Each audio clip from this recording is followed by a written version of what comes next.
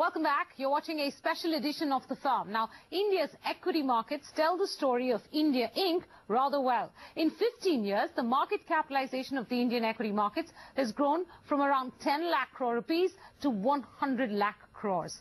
From 2000 and 1999, the BSE Sensex surpassed 27,000 this year.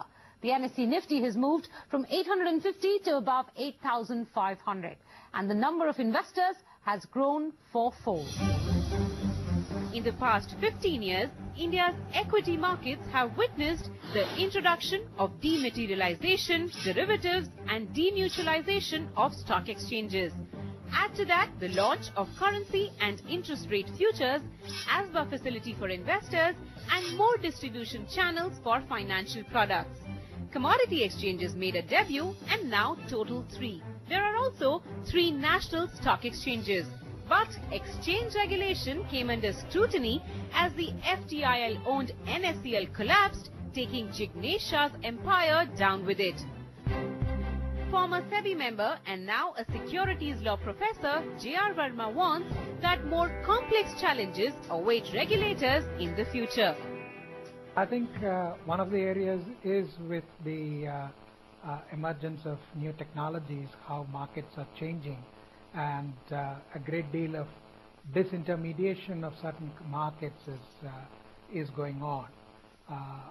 There are several examples that one can look at. There is the emergence, for example, of robo-advisors, where what is happening is that instead of having a human portfolio manager advising clients about what stocks to buy and how to manage the portfolio, you have a computer algorithm which basically decides what to buy and tells the clients that these are the trading decisions and these are the portfolios that you must hold. The question that would come is that if there is a problem with that portfolio, then whom would you hold responsible? Whom would you regulate for that kind of an eventuality? Would you say that you can't hold the computer software responsible, right? You need to have some human being at the end of the day held accountable. So is that the person who wrote the computer code? Is that the organization which ran that computer software on its servers? Is it the person who sold this service to the individual, and so on? Meanwhile, the corporate debt market story has been promising too, with bond market issuances increasing 7-fold in the last decade. Moving from FERA to FEMA, current account convertibility, partial capital account convertibility, introduction of credit default swaps and repo transactions in corporate debt securities. M&M CFO V. Parthasarthi says India has come a long way in addressing corporate finance requirements. Now, policymakers should move towards total capital account convertibility and frame laws that address the needs of hybrid businesses. There will be more companies like Alibaba starting with e-commerce but also being like a mini bank. So different industries and different business models are going to emerge. So therefore, the new laws and the new statute will have to see how it takes care of all these environment. So new laws have to be in line with not just saying a guy in insurance business will do this, but what if a banking and insurance is together?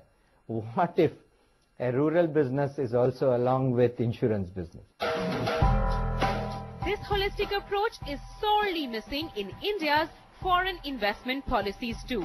Yes, in the last 15 years, India has relaxed limits on foreign direct investment across industry sectors, most notably in single and multi-brand retail and more recently in railways and defense. But our suspicion of foreign investors desiring their money but denying them control, imposing complex sourcing restrictions and finally slaying them with tax terrorism has meant India attracts only a fifth of the foreign investment China does.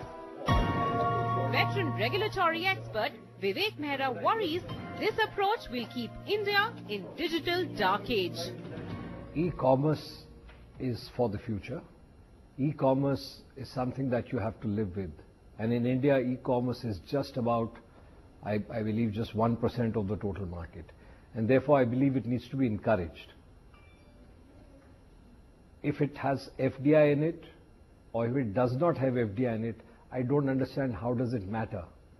If Indians who have deep pockets can also get into e-commerce, then how does it protect your marketplace? I believe e-commerce can help entrepreneurs sell goods, just as multi-brand retail trading can.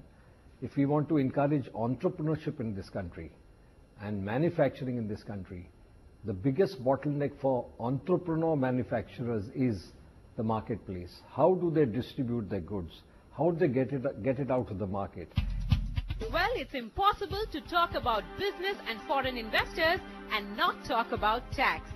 2012 marks India's most controversial tax law, a retroactive tax on indirect transfers after the government lost its case to tax the Hutch-Vodafone deal. Soon after, India became the first country to impose transfer pricing norms on the issuance of capital, leaving business shell-shocked. BMR's Mukesh Bhutani says effective dispute resolution should be the government's key agenda. I think India should relook at its treaty policy to embrace mandatory arbitration. I know that the mandatory arbitration concept is prevalent more amongst the OECD nations, but even the UN now is prescribing that countries like India and other emerging markets should embrace mandatory arbitration, which means that if a dispute is not resolved under the MAP process of the treaty, you really resort to mandatory arbitration. Indirect taxation has seen both change and controversy. Peak customs and excise rates have fallen considerably. In 2005, India introduced value-added tax, and in 2011, service tax made an entry. And now, GST may be in sight. Well, maybe.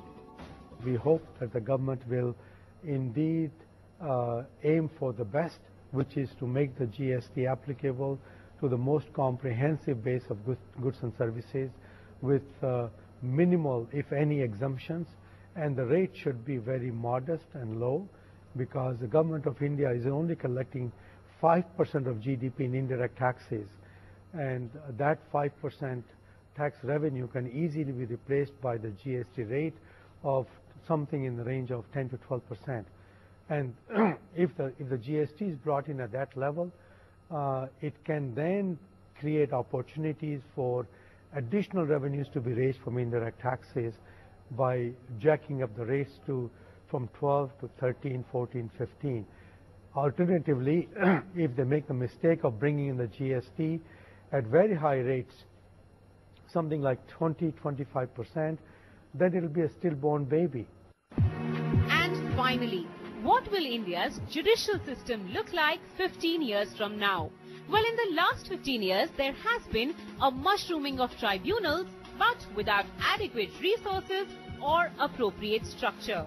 Judicial activism grew, PILs multiplied, corruption came under scrutiny, and so did government policy. Cancellation of 2G licenses, mining bans, coal block deallocations, black money probes. The Supreme Court did some major national cleaning up. But the lack of resources and process has left one big problem unresolved: pendency. Senior advocate Arvind Datar says it should become a national priority. I would like to have a clean roadmap of what the central government and the state governments are going to do first to tackle the problem of arrears. As I said, out of the 4 million cases pending in the high courts, 50% are just in 4 states. Similarly, out of the 30 million cases pending in the lower courts, 50% are just in 4 states. So I would like a situation where state-specific solutions are thought of. I mean, what is the problem in Allahabad or Uttar Pradesh is quite different from what is in Tamil Nadu. So you will have to have state-specific solutions for tackling the problem of arrears as far as the subordinate courts are concerned. At the High Court and Supreme Court levels, I think I would like greater attention to be paid to a transparent process of judicial appointments. I think the National Judicial Commission will not be a proper answer. Well, the 15th and final effort at crystal ball gazing comes from none other than the firm team. It's less forecast and more expectation, or should I say hope. that laws, regulations and court orders will be simple, short, better written and easier to understand and comply with. And with that, we'd like to say goodbye to 2004.